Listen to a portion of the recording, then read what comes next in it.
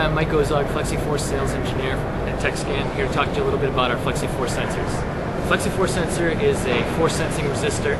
It decreases in resistance with increasing force. It's constructed on 0.03 of an inch thick polyester film substrate. We then print our silver electrode on the top and then on the bottom, and then our proprietary pressure sensitive material in between, which decreases in resistance with increasing force. The relationship is linear in terms of conductance versus force. Conductance is 1 over resistance.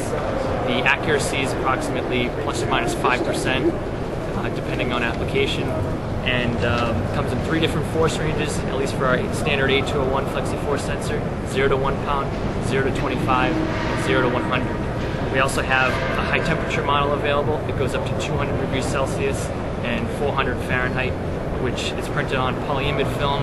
As you can tell, it's a little bit different, allowing it to go to a higher temperature.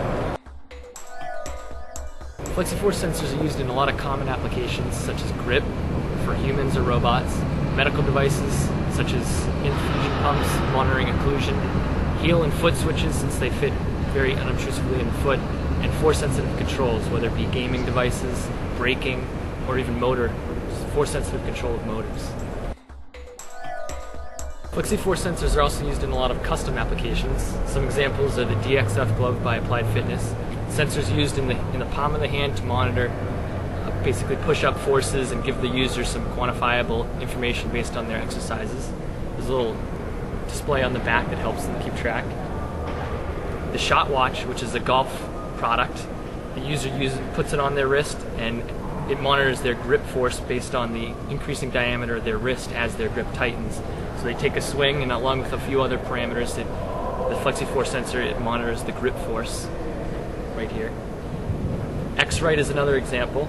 They produce a color and gloss measurement device, and the sensors are actually a tripod, and basically measures balance, makes sure the device is parallel to the surface being measured so the laser can go down and shoot back up in an appropriate angle.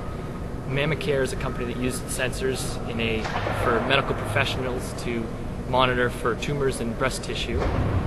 Inventory management is a good application for the sensors. Parts in a bin. If a company needs to monitor a certain number of parts in a bin, they simply put this device under the bin and it monitors the amount of parts, whether it's full, half, or empty, and can even automatically send requests for reordering of these parts. Designers love our FlexiForce sensors because of their low power requirements. The sensor is essentially an open circuit when unloaded, and also the design flexibility since they're so thin. They're only 0.08 of an inch thick, so they're very non-obtrusive. We also have a very quick turnaround time on our prototypes, 8 weeks. Thomas Eisner from Servotrol actually noted that he got his prototypes in 8 weeks and he was very happy, and that's actually our goal here at Tekscan. We also offer a lot of prototyping options, whether it be our standard sensor with pins or our complete system, which is software, electronics, and as you can see, you see a force versus time graph. This is the ELF system. Simple calibration, and you're good to go.